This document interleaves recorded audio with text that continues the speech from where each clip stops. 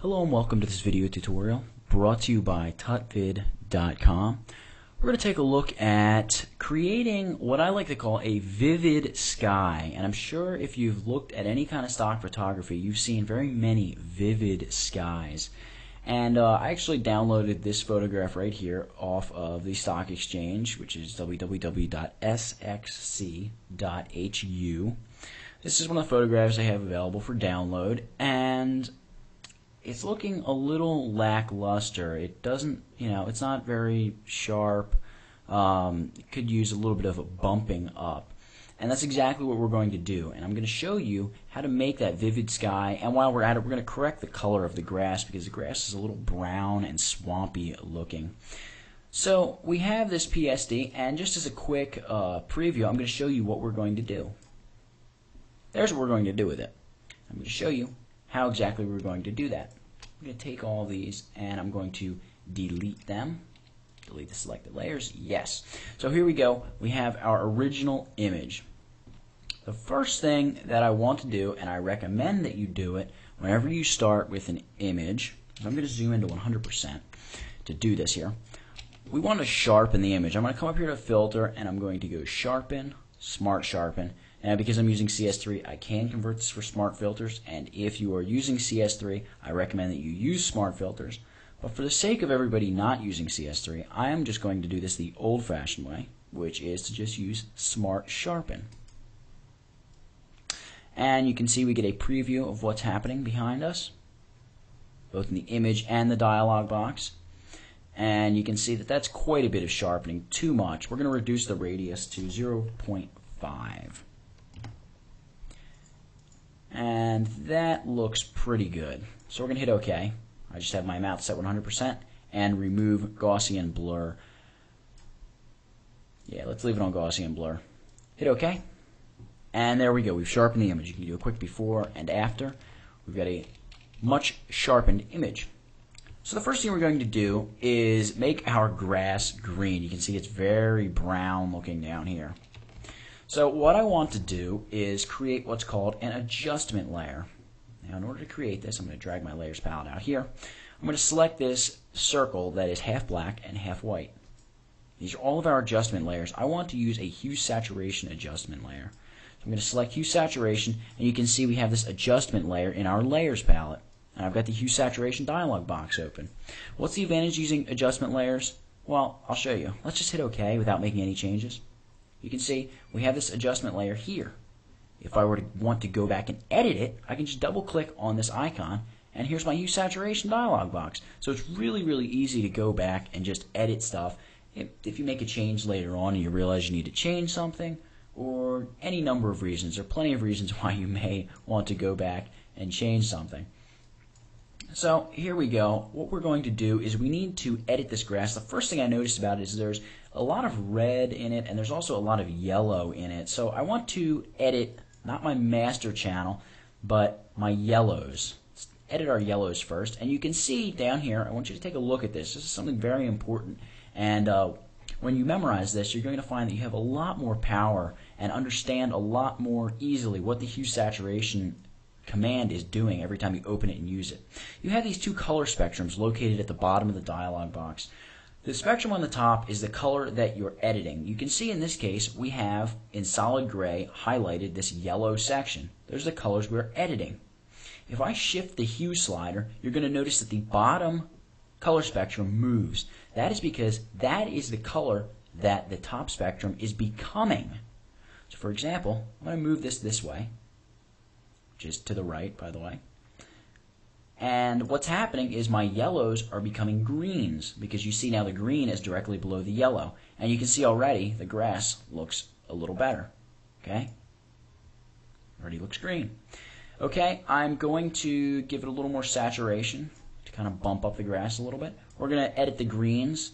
I'm going to make them just a little bit darker, and you can see that it's not editing very much because not much of the grass was green to begin with. I'm going to up the saturation a little, and I'm going to shift the hue ever so slightly to the left. Now I'm going to come up here to the reds channel, and I want to desaturate them just a little bit, increase the brightness a little bit, And maybe we'll shift the hue a little to make them sort of orangey. And we will hit OK. Now I'm going to drag my layers panel back into its area here. Now let's take a look at this with the hue saturation adjustment layer, and there it is without. So with, you can see the grass is much greener, but it doesn't really look like really vividly green grass. It looks like green grass, but nothing special. So let's double click, go back into the hue saturation layer. This time we're going to edit the master channel. I'm going to increase the brightness. Notice this is increasing brightness of the sky too. Just a little bit, maybe 1 or 2, or maybe we could even leave it without increasing it at all. And then we're going to bump up the actual saturation. Okay, just like that. Maybe even make it a little bit darker. Now, we don't want to do that. Let's just increase it by about 4. 2. Let's try increasing it by 2 and increase the saturation up, push it up to 30. That looks pretty good. Hit OK, and you can see now that there's quite a significant difference in the grass and the sky for that matter. So there we go. We've made the grass green, but now let's get around to that vivid sky part, since that's essentially what this tutorial is about. Create a new layer, and we're going to grab the gradient tool, and I just want a simple black to white gradient. Hit OK. Make sure reverse is not checked, and make sure that you're using a linear gradient. Start at the top of your screen, or actually halfway down the sky, because in this case the sky is taking up over 2/3 of the image, more like 3/4, maybe even a little more than 3/4 of the image. So I'm going to start about halfway down from the sky, and I'm just going to pull this straight down to about halfway through the grass. You're going to see I get this nice black to white gradient. It's not doing very much for me right now, because it just covered up everything I had. But what I want to do is change the blend mode.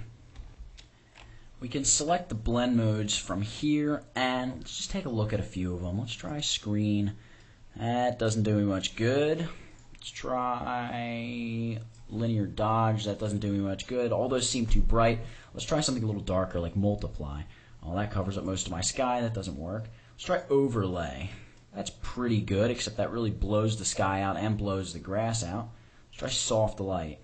Soft light, that looks pretty good.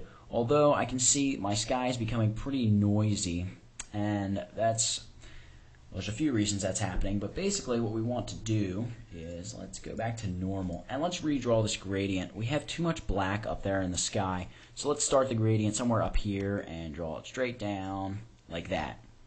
Okay, you can see we've got much less black. Let's go back to our layers and hit, not overlay, hit soft light. There we go. Soft light, so now we've got this nice blue sky. Alright? Our grass is completely blown out, so what we need to do is give this a mask. Hit the layer mask button there. Grab your brush tool, set the foreground color to black, and I'm going to make sure the flow of my brush is at 100, and I'm just going to paint over our grass here. I'm just roughly going over it. Now I'm going to reduce the flow to about 30, and I'm just going to go over this bottom portion of the sky. I'm just going to go back and forth a couple times. Just like that. You can see over here in our mask what's going on. I'm going to zoom out one more. As you can see, I've been missing part of my grass. There we go. And reduce that flow once again to 45. And just go over those areas there. Just like that. So that's perfect. Now, you can already see a huge difference between this image and the image we started with. I'm just going to hold down the Alt or the Option key and select the eyeball on the background layer. Okay, so that was the image as it was when we first opened it. This is how it is now. Now, it still isn't completely like I want it, so let's create another new layer. Let's grab that gradient tool once again, but this time, check off reverse and grab the Radial Gradient. What's going to happen here is this white to the left-hand side of your gradient spectrum, that's going to be the center of the gradient. So we're going to start that in the middle, almost as if it's a sunrise or something. And we're just going to drag out almost to the very edge of our document. Okay, so we've got this nice ball of light right there in the middle. Now, switch this blend mode to soft light as well. Now you can see that we've got some pretty crazy things happening here, and we can actually use a mask to really top this off and make it look really nice. So let's apply a mask, and we could just go in with the mask and get rid of all of this here. Okay, take all of that off the grass, which looks pretty good. But we could also, I'm going to set my foreground color to white here, hit OK. I'm going to reduce my flow to about 30. I might want some of that light to show through onto the grass like this. So we've got this light patch right in the center of the grass. Or, let me get rid of that, I may want a little bit of the dark to show over here on these sides. Almost like the sun is coming down or rising up above our little pasture here. I'm going to flip my foreground and background colors using the X key. I'm just going to paint away some of this stuff. So it sort of looks like that. And I am going to now hold in the Alt key and select my layer mask. Okay, you can see I now just see the gray scale of that mask. I can hold Alt and click it again, and it goes back to normal. But these areas here are just a little bit too dark for my liking, so I'm going to hold Alt. And I want to lighten the overall appearance of my mask, so I'm going to go to Adjustments, Image Adjustments, Brightness Contrast, and I'm going to jack up the brightness a little bit. Now hold down the Alt or Option key, select that layer mask, and you can see here we are back out here, and it looks quite a bit better. You can see there's before, there's after, and that's just a really quick, easy way to create a vivid sky. Now, I have to let you know that using this technique, it works the best on high-resolution images. Hopefully, when you're photographing, taking pictures, whatever, you're using or you're taking high-resolution photography, because the higher the resolution, the better your effects are going to be, the less noise you're going to generate up here in the sky where you're doing the most color changing. So that's just something I wanted to point out before I let you go. And once again, before, after, and this works on a whole bunch of different kinds of images. It tends to work, I have found, nicely on images with a lot of clouds in the sky or a lot of streaking in the sky. It really increases the contrast and really pushes everything out and really makes it jump out at you. Really, really a nice effect for photographs, and also a really neat way to color correct your grass.